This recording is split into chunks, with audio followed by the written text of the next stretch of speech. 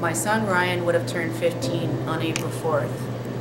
But 2.5 years ago, my phone rang with that call that every parent dreads. Ryan had a severe asthma attack at school. He was rushed to hospital, but there was nothing they could do. A lot of people, when they hear about Ryan, say, but it was only asthma. That's so common now, and they're right. 1 in 5 kids in Ontario has asthma, so yes, it is common, but it also can be fatal.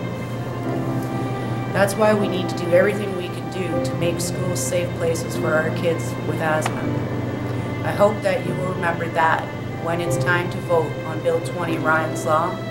The legislation is named in memory of my son Ryan Gibbons because it will help to make sure that no other parent gets that telephone call and that no other family has to go through that terrible grief of losing a child because they can't breathe. So please stand up for our kids and vote to pass Ryan's Law.